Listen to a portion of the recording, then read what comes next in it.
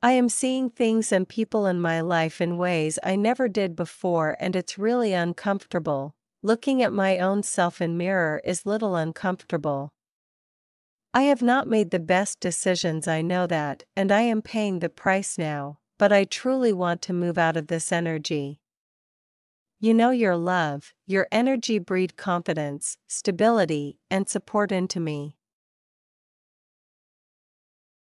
And I don't know how you do that. All that you have experienced and had to endure, I am really in awe of your strength, and your strength gives me strength to move ahead in my life. I am leaving this karmic battle. I am so sick of drama and BS, and everybody taking and not ever giving.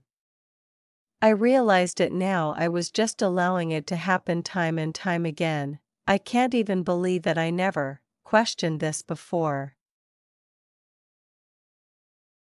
But I feel like you tried to tell me this. You tried to show their real face in your own way, but I just didn't get it because I wasn't being honest with myself. I was completing with myself. I'd just been very toxic. But I feel like I have to rise up out of this. I just can't hold on it so tight anymore.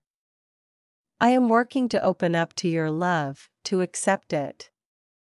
You are so kind, you are so generous. You were just giving and giving to me, and I was just taking it. I realized now that this isn't very fair. I didn't see that before, but I see that now. Really working to find my stability in my spiritual world. I am working on it, but I see the value in your love. I see this golden opportunity with you. I see how free and open you are with your emotions. I really want to be like that. I also want the kind of freedom and independence to express myself freely and without feeling any shame. I fake being happy because it hurts not be around you. I want to celebrate with you, cry out my burden and painful emotions by just laying my head on your lap. I really miss your mothering energy in my life because your love nourishes my soul.